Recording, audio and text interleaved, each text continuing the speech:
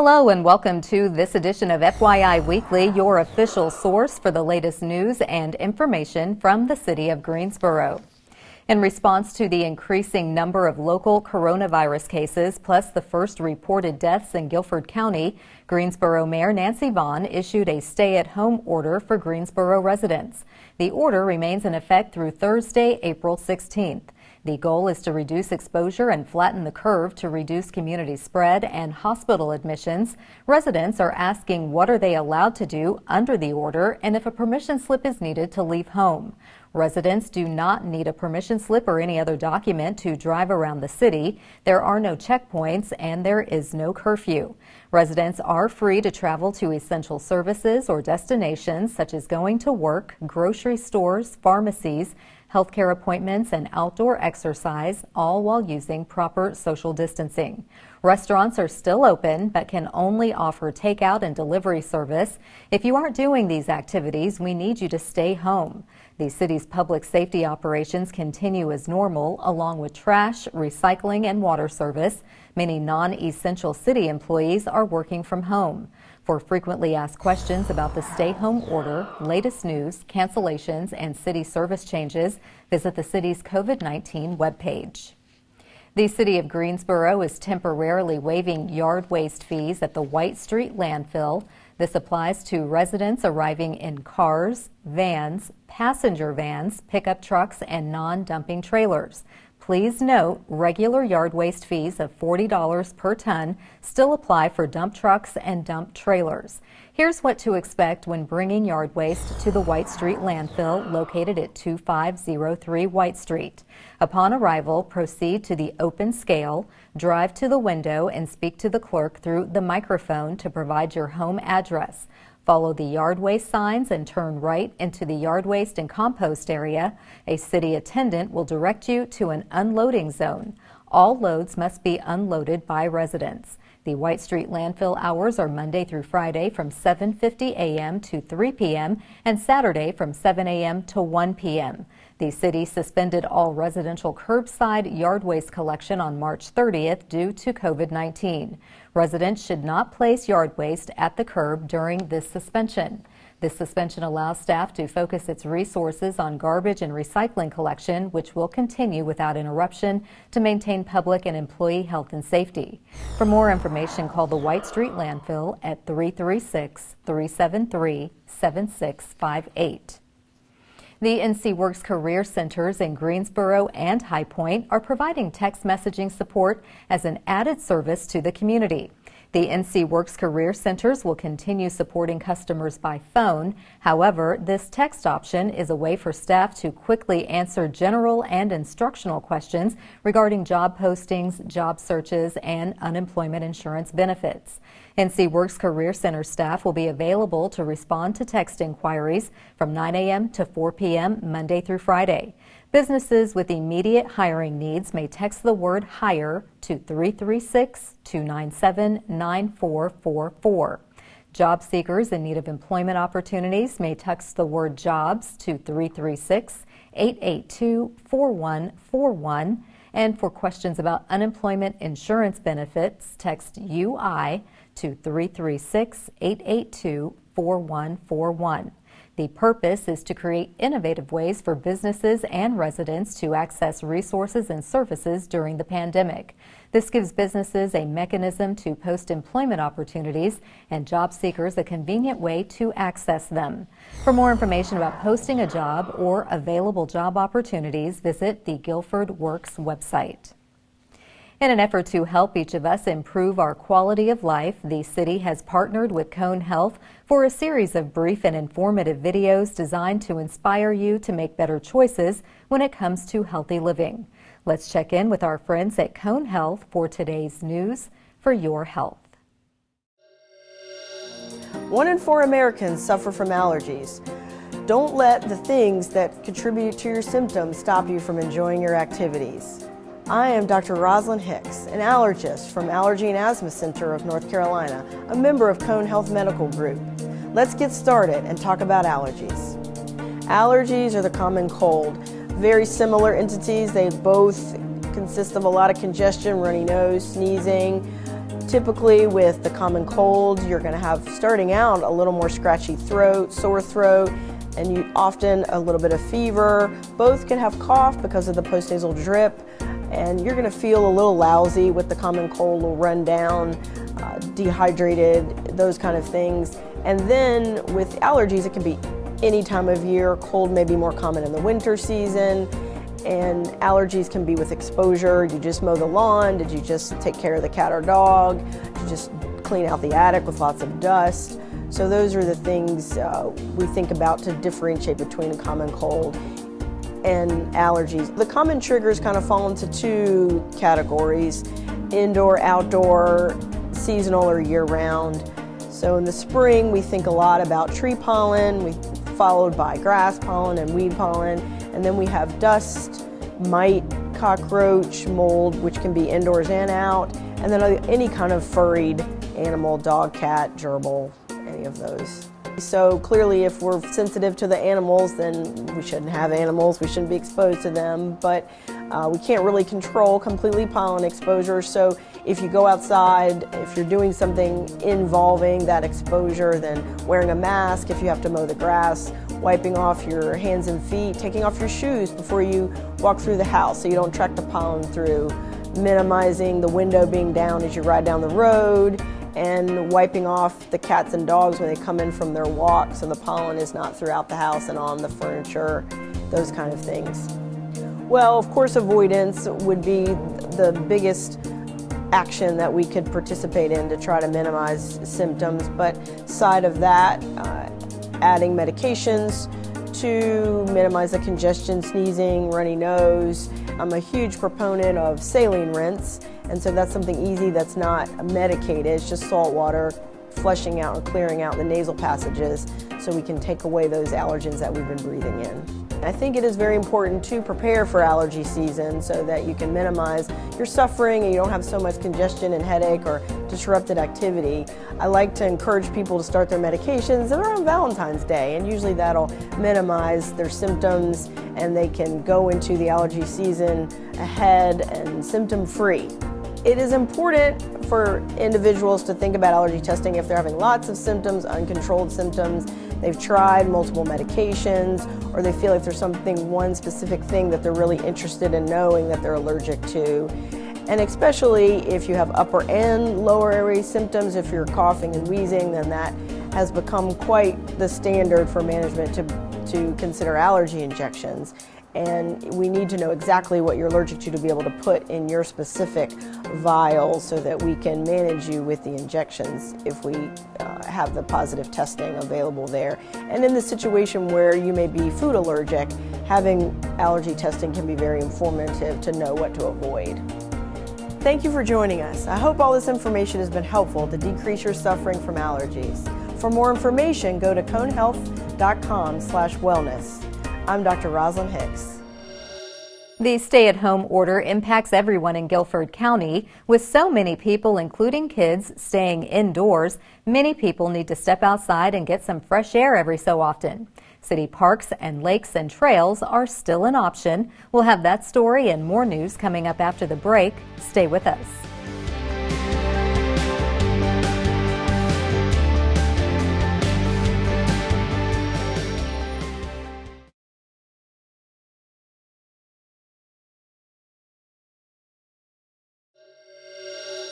Welcome back to FYI Weekly. Greensboro Transit Agency has announced another change in bus service in response to the COVID-19 pandemic. GTA will continue to operate on an hourly schedule and move from 16 to a combined 7 routes usually offered on Sundays, plus routes 15, 17, and 12A. The Sunday service maps are listed online at ridegta.com. Click on routes, then GTA Sunday routes. Those routes are numbered 21 through 27. Fares will remain free until further notice. The new service hours are Monday through Friday from 5:15 a.m. to 8:30 p.m., Saturday from 6 a.m. to 8 p.m., and Sunday from 6 a.m. to 6 p.m. This service schedule will remain in effect until further notice. The county and state stay-at-home orders have cut overall ridership by at least 50% during peak riding periods. Reducing the level of transit service allows the system to offer transportation services for employment, medical, and other essential needs while maintaining financial stewardship. Due to the nature of the SCAT paratransit system, its buses will operate normally, mirroring the service hours of GTA. SCAT iRide will continue to operate normally as well. Greensboro Parks and Recreation has made several operational changes in response to COVID-19. Residents can visit city park facilities and trails as long as they maintain a 6-foot distance between individuals. All indoor facilities are closed. This includes the Parks and Recreation Administrative Headquarters and the Parks Operations Division facility. All playgrounds at city parks and recreational facilities are closed in compliance with the Guilford County Emergency Declaration. However, neighborhood parks remain open. Brant, Higgins, and Townsend Lakes, along with Barber, Country, Hester, and Keeley Parks, are open daily from 10 a.m. to 3 p.m., but the parks and lake offices are closed. Staff will monitor capacity and ensure water safety. Fishing is permitted, but the pier is limited to no more than 10 users at a time. There will be no bait sales or boat rentals. Private boats are allowed to launch on the lakes. Bryan Park and Gillespie Golf Course are open during regular hours, but rentals are limited to 1 golfer per cart. A limited number of people can enter the pro shops, and staff will clean golf carts after each use. Gillespie Grill is open 10 a.m. to 3 p.m. for takeout only. All city-owned cemeteries are open. Burial services will be scheduled from 10 a.m. to 3 p.m. and will be limited to no more than 10 participants. Plot sales and all other burial services normally conducted in person will be by appointment only. The latest city news and updates about COVID-19 and reviewing the emergency declaration and frequently asked questions are available on the city's website. The United Way of Greater Greensboro and the City of Greensboro are supporting residents impacted by the coronavirus by establishing the Greensboro Virus Relief Fund. To date, more than $580,000 has been collected. The Greensboro Virus Relief Fund donations support local children, families, and small businesses impacted by the virus. United Way and the city will coordinate with local nonprofits to determine ongoing needs and fund distribution. Areas of anticipated need include food, education, employment reductions, housing, medical, and resources for the small business community. To make a donation, either text the word virus to 40403 or visit unitedwaygso.org to make an online donation. Other efforts to collect donations are being coordinated by the Interactive Resource Center, which helps the homeless, and the Community Foundation of Greater Greensboro. Donations from the foundation will support local nonprofits that provide support to the community. In these trying times, everyone is trying to maintain a sense of normalcy. The Chamber of Commerce is no different. Coming up after the break, we'll talk about how the Chamber is providing daily support to the local business community. Stay with us.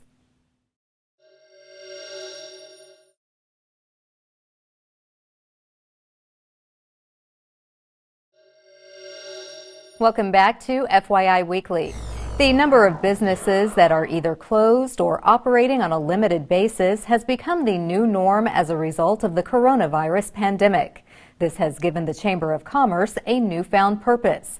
Joining me now via Skype in the spirit of the stay-at-home order is Tracy Myers. She is the Executive Vice President of Member Engagement at the Greensboro Chamber of Commerce. Hello, Tracy. Welcome to the show, and thank you for joining me.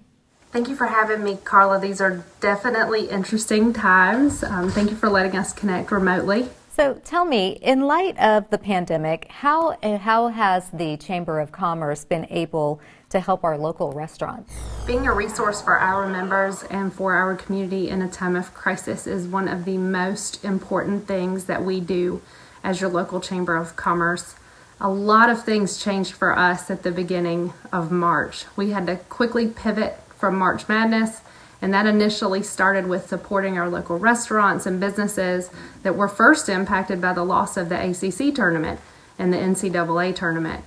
We worked with Downtown Greensboro Incorporated, which were wonderful partners, to create a list of local restaurants across the Greensboro area that are open for takeout, have delivery services, and or offer gift cards so that we could share that with the community and drive support of local business. That's excellent, Tracy. I know that these restaurants and businesses are so appreciative of those efforts for your extra promotion of their business locations and what they're offering during this trying period. How is the Chamber helping all businesses, whether they are small or large, in the same vein? We began by calling each and every one of our over 1,300 members to personally check in and ask what needs they have. On March the 17th, we started a daily action call at 3 p.m. each weekday. We've had topics ranging from how to apply for the Small Business Administration loans, to managing a remote workforce, to coping skills. We've been looking to our members and asking them what their needs are and what questions they have. And we're using our connections and resources to provide the answers.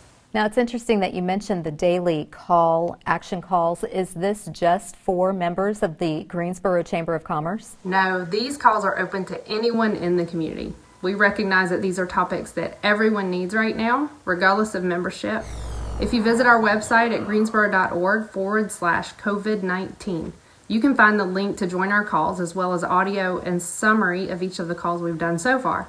So if you're just now hearing about these, you're in luck and get the full benefit of going back and listening for the calls that meet your needs.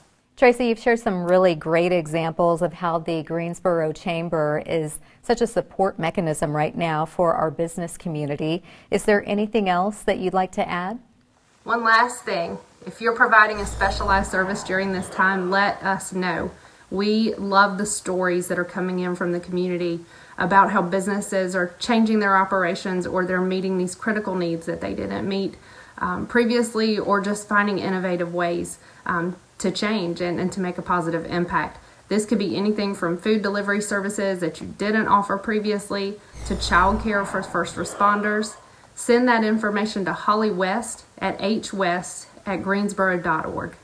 Wonderful. Well, thank you, Tracy. I know this has been a really difficult time for not only our business community, but also the Chamber, and we appreciate everything that you're doing. Thank you for Skyping in to let us know how the Chamber is supporting our small business community. Once the virus clears up, I hope you'll stop by and let us know all of the other great resources available through the Greensboro Chamber. Thank you, Carla. Thank you. I'll be glad to. Stay tuned for some useful information about Greensboro as we tell you something about the city. That's coming up after the break. Stay with us.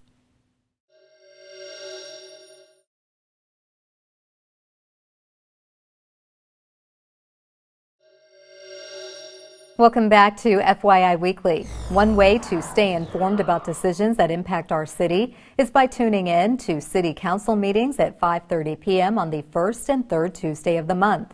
The fourth Tuesday is reserved for a meeting as needed. The Greensboro City Council meetings are broadcast right here on GTN. The meetings are also streamed live on the city's website and on Roku. City Council meetings take place on the Level 2 of Melvin Municipal Office Building, located at 300 West Washington Street. To review the council meeting schedule and agendas, please visit the city's website. Here's an opportunity to learn a little something about the city. The Parks and Recreation Department has developed a series of virtual programs for the community to offset the recreation centers being closed. Alternate programs will include activities that can be safely conducted outdoors with appropriate social distancing. For the foreseeable future, staff will broadcast Facebook Live videos Monday through Friday at 1 p.m. The videos will focus on a variety of areas such as environmental education, fitness, and Start Smart sports drills. The library branches are closed, but there is a vast array of resources available virtually. North Carolina Digital Library offers access to an extensive collection of downloadable audiobooks, e-books, and e-videos. This is available 24 hours, 7 days a week. NC Kids is an online library just for kids. Guilford County school students can enter GCS in front of their student ID number to access online resources. BrainFuse provides homework help as well as assistance for veterans and job seekers. Last but not least, the library is using Facebook to share instructional videos and other programs offered by library staff. Coming up after the break, we'll showcase our department spotlight, but first we have a special message from Mayor Nancy Vaughn regarding the coronavirus.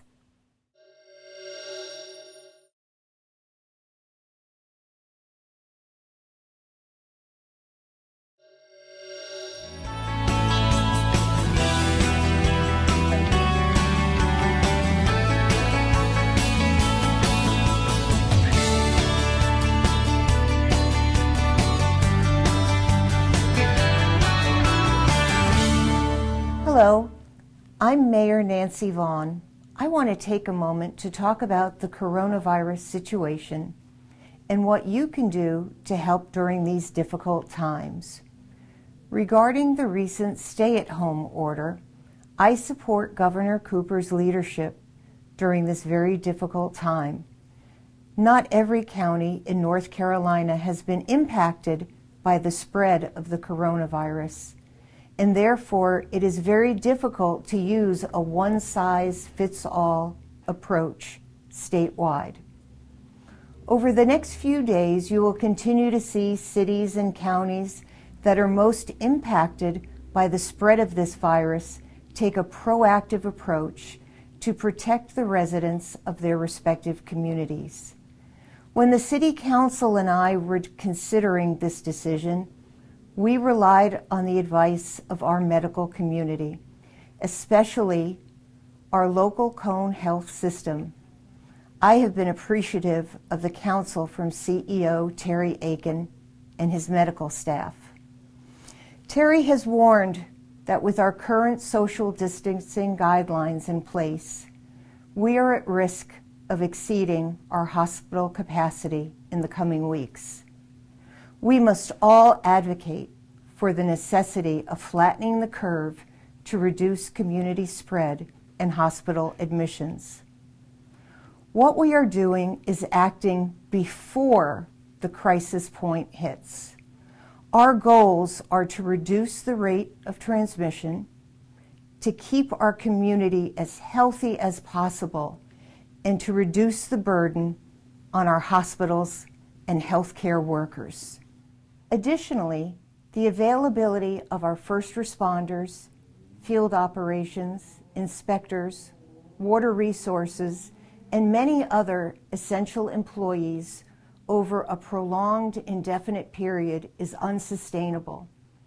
As we strive to serve our residents with the highest quality of service delivery, our employees, such as healthcare workers, are subject to quarantine.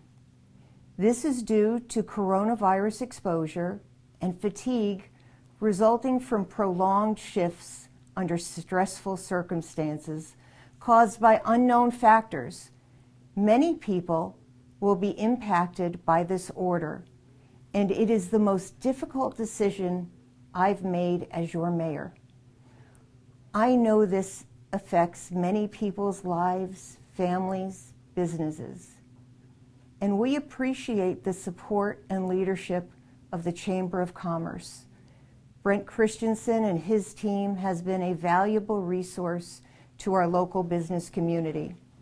I, along with the City Council, have a responsibility to protect our residents' health and safety. I believe this step is in the best interest of public health and will ultimately lead to a quicker reopening of businesses and hope for reestablishing normalcy. Stay at home is not a police state. It is not a shutdown of all functions.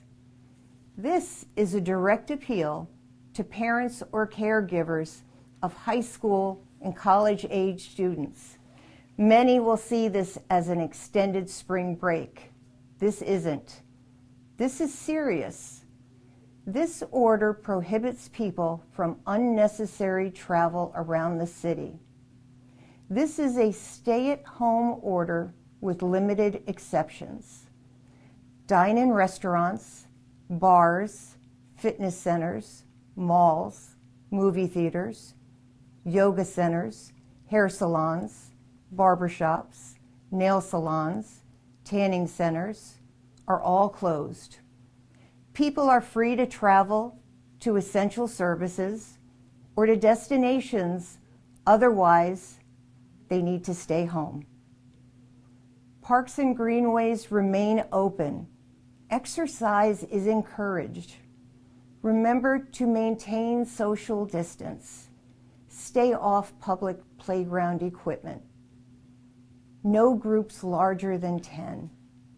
Visit our website at www.greensboronc.gov for a complete list of activities. There will be people who say we have overstepped our authority, and those who say we did not go far enough. There is no playbook, and there is no do-over. History will judge us. For the health and well-being of our community, I am willing to take this chance. Thank you for the emails. Thank you for the support of this decision. Frequently asked questions about the stay-at-home order are on our city's website. Remember, wash your hands, maintain social distance, not emotional distance. Don't touch your face. Facts, not fear. We will get through this together, but only together as we are Greensboro strong. Thank you.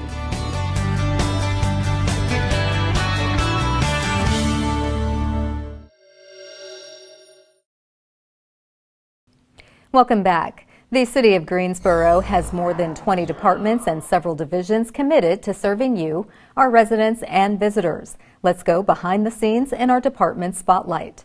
As a result of the government ban on large gatherings due to the COVID-19 outbreak, the status of a number of previously announced Tanger Center and Coliseum events have changed. Staff is working diligently to attempt to reschedule all of the postponed events. Ticket holders should hold on to their tickets until additional information is available regarding rescheduled dates. Previously purchased tickets for the original date will be honored at the rescheduled date. No exchange is necessary. For canceled events, tickets purchased on Ticketmaster.com will automatically be refunded to the original form of payment. All other tickets will be refunded at the point of purchase. For tickets purchased at the Greensboro Coliseum box office, please visit GreensboroColiseum.com. For updates on Tanger Center events, please visit TangerCenter.com. Straight ahead on the other side of the break is this week's Way to Go GSO shout out. Stay with us.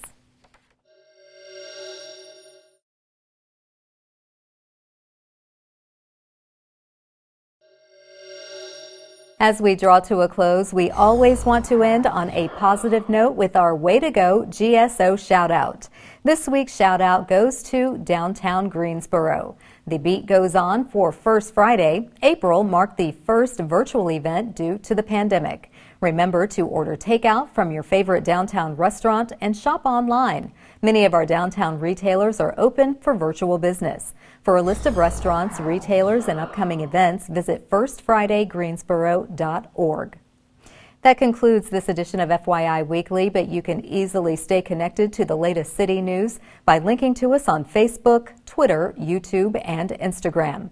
Alexa users can subscribe to our 5-minute flash briefings. Be sure to download our weekly podcast, Talk City Greensboro.